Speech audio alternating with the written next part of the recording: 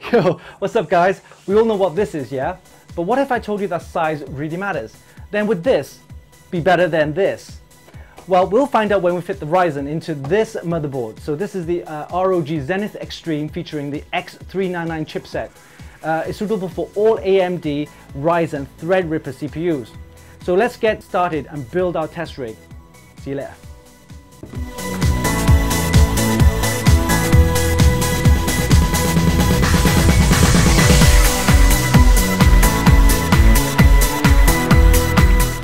Yep, it's the Ryzen Threadripper 1950X.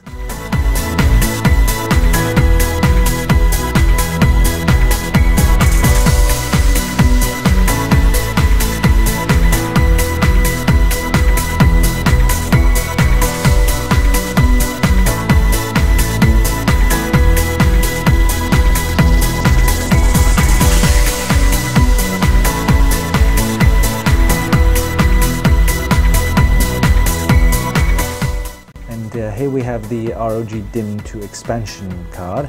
This is where you fit the M.2 SSD.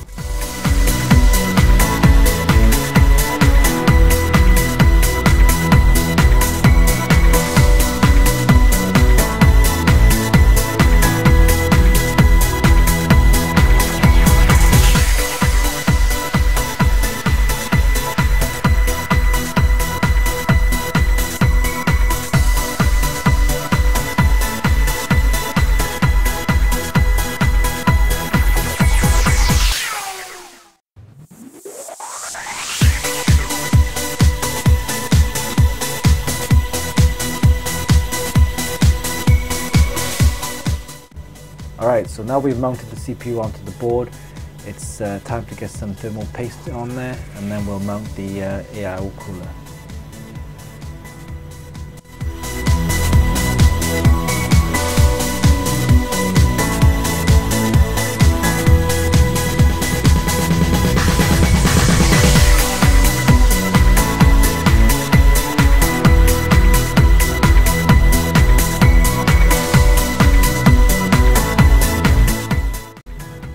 Alright, so here's the finished item.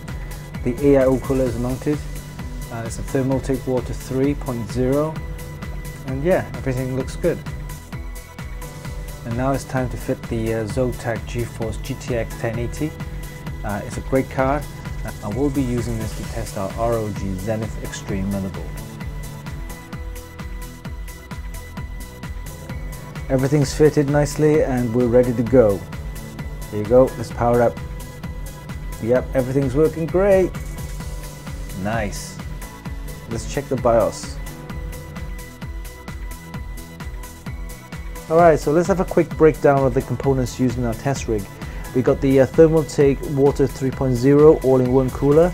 We also have the Zotac GeForce GTX 1080. For RAM we have 32 gigs of the DDR4 3000 from Corsair and 256 gigs of the Hellfire M.2 SSD from Patriot. Yeah, so now that we've successfully built our test rig, it's time for a quick unboxing. Alright, so we have the ROG Zenith Extreme. Let's do a quick unboxing. Very nice plastic protector here. Right, and we have the actual motherboard itself. Nice. Wow, it's heavy. Okay, so let's put this on the side. Let's go through the accessories first and see what we have. Alright, so let's take this box out. Okay, oh, underneath we have some stuff. We have the user guide. Yes, interesting. ROG Aeron 10G card. So this is the 10 gigabit card. Very nice. Instructions for that. So quick installation guide. Yep, expansion, the fan extension card, and a load of ROG stickers. So got some nice big sheet of ROG stickers. Nice. Okay, let's put these on the side and have a look at the accessory box. Alright, wow, look at all the stuff inside. We have the ROG DIMM 2. This is the M.2 expansion card. So there's one M.2 connector here, and the other one on that side is 2. And that fits into the motherboard. So we have that.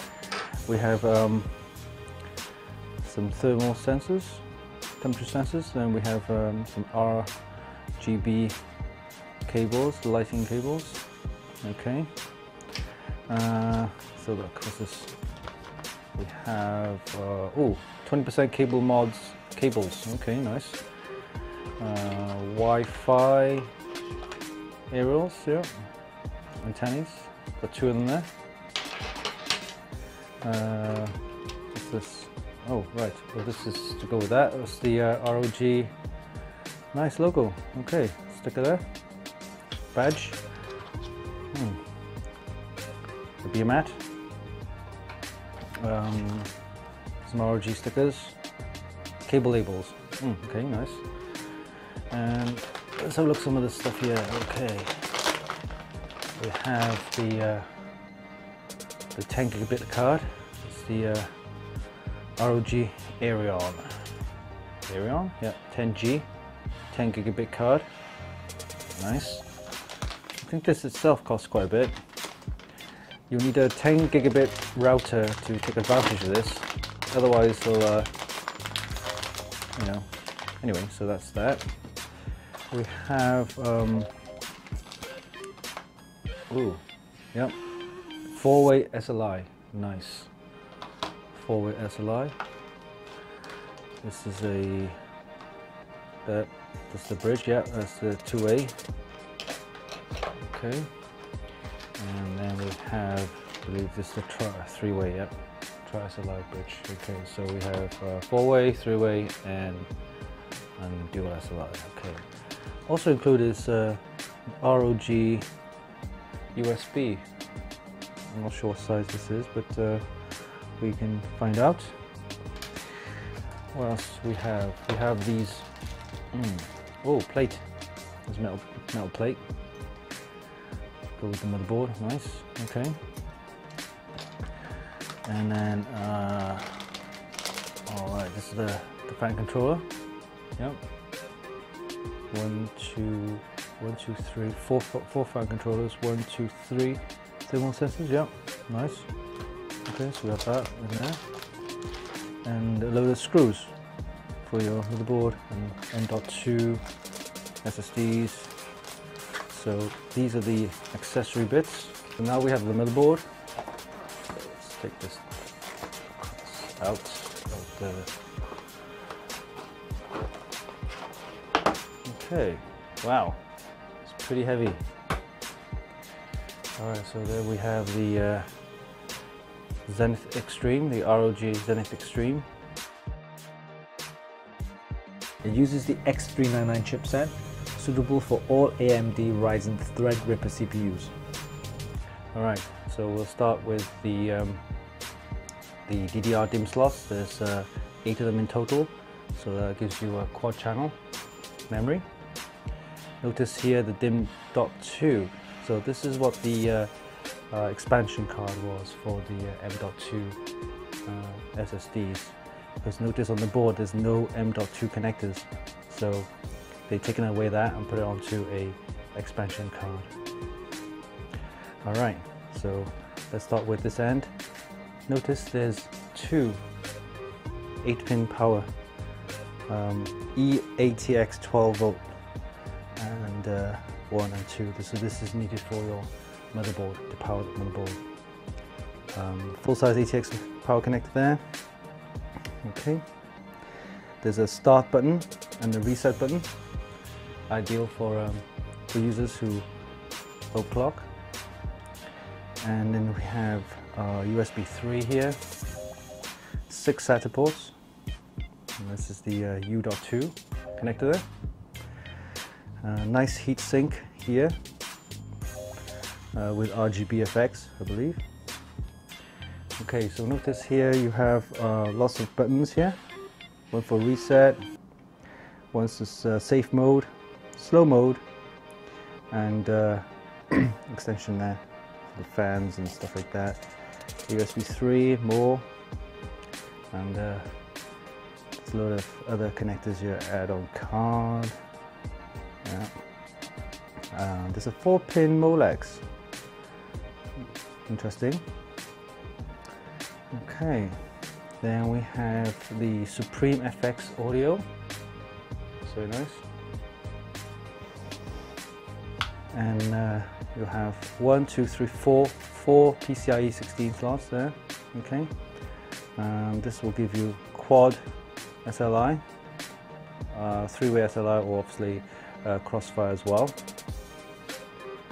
And the 10 gigabit card fits in this slot here. It's PCIe times 4. Okay, moving on to the I/O. We have clear CMOS, and then the flash BIOS. Connectors for your antenna, Wi-Fi. There's a total of 6 USB 3 ports, gigabit LAN. There's your keyboard. Interesting. BIOS. And there's the USB 3.1, and the C-type and the A-type. And then you have SB-diff and an array of audio connectors. They're gold connectors, you can notice that. Very nice. And this hood covers, the I/O hood covers what appears to be a fan inside. So that gives you extra cooling. Very nice. There's also an LED display panel showing you the BIOS setup and other readings. Notice the TR4 socket. Big, it's chunky. And there's instructions here. It tells you to open, start with screw 3, 2 and 1, and close it, then you obviously go back upwards 1, 2 and 3. Very interesting, very large. This board weighs really heavy, but yeah, it's got very good quality. Feels very much solid. There's your heatsink, heat pipe there. Gives you some cooling there for your MOSFETs and VRMs.